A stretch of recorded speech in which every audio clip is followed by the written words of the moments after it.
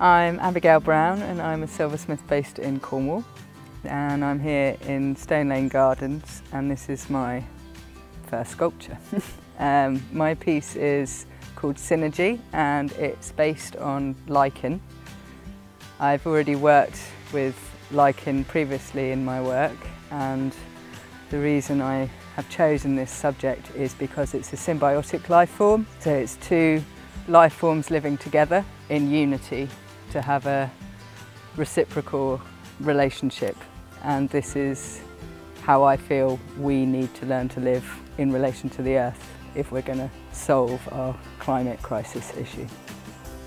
This piece is made from copper, and it's based on some drawings I did of lichen and that I have used in other works that I made in silver. And so for this I enlarged the drawing and then scanned it to create a CAD file, and it's been laser cut. And then once I had the laser cut copper, I have hammered and manipulated the metal to give it some 3 dimensions and to give it some flow and to create a different energy around the metal and the way it moves.